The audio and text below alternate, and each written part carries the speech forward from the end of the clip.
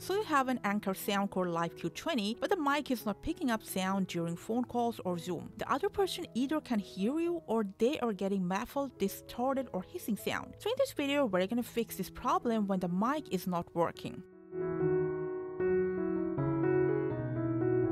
Now first of all, especially if you're using it on your Windows computer with or without the AUX cable, just go ahead and right click on your sound options. From there, go to sound settings. Here, just make sure the input is not selected to your internal mic, but to your headphones. Now, especially when your mic picks up distorted, muffled sounds, while calling, make sure to stay at the Bluetooth range of your phone that the headphone is paired to. And also make sure nothing is blocking the microphone section of your headphones.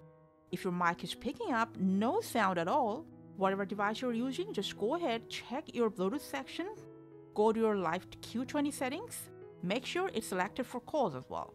Sometimes, even if it's properly connected, just gets disconnected for no reason.